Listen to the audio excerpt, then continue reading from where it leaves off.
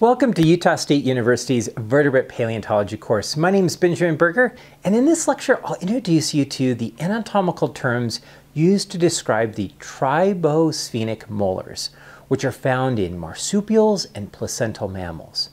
By learning these key anatomical terms, you'll be able to read and comprehend the scientific literature on fossil mammals. The terminology is one that was developed by Henry Fairfield Osborn, who's best known for today for his naming and describing of Tyrannosaurus rex. But he was much more interested in understanding the evolution of mammals.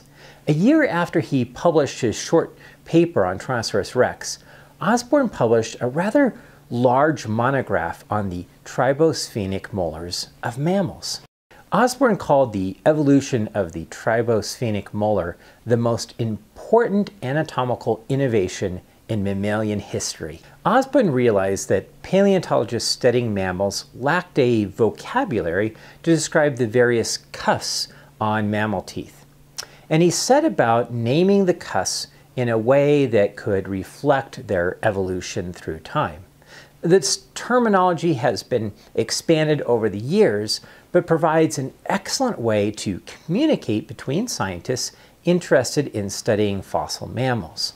Don't expect your local dentist to know about these terms, but you can apply them to human teeth as well. We will cover just the basic cusp names in this lecture. This is the upper right jaw of an Eocene fossil mammal, Hyopsis midoceus, from North America. The three molars are on the left side of this image, with a single premolar, the fourth or last premolar, on the right side of the screen. Premolars tend to have fewer cusps and are often called bicuspid, meaning two cusps, although this depends on the animal, and some mammals have very molar-like premolars. The molars themselves exhibit four major cusps. On the cheek side of the tooth, or buccal side, are the pericone and metacone. The pericone is anterior to the metacone, or toward the front of the jaw. The protocone is often the largest cusp on the lingual, or tongue side of the tooth, and is often paired with a hypocone, which is found on the posterior edge of the tooth.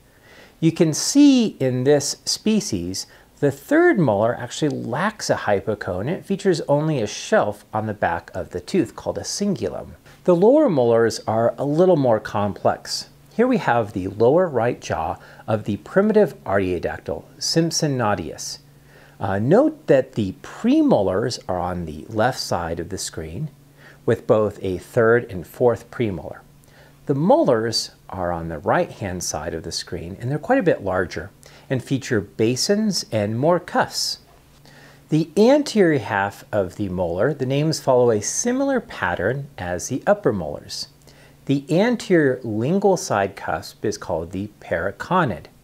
The one posterior to this is called the metaconid, and the tall buccal side cusp is called the protoconid.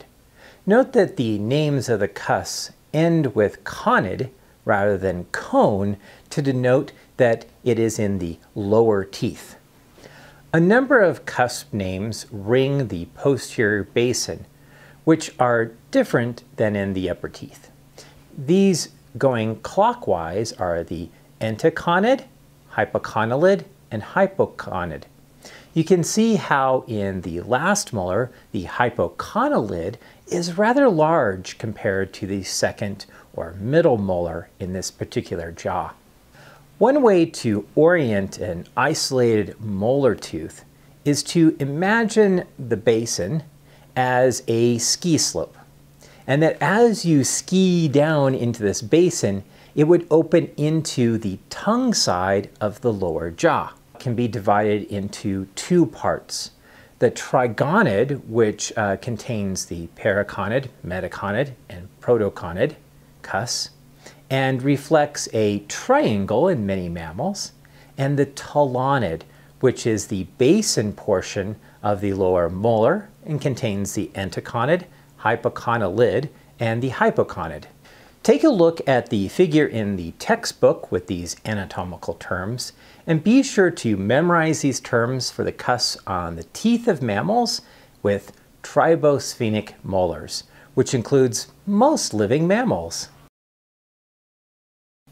Thank you for watching. If you'd like to learn more about Utah State University's geology program, check out the website geology.usu.edu or my own website at benjamin-berger.org.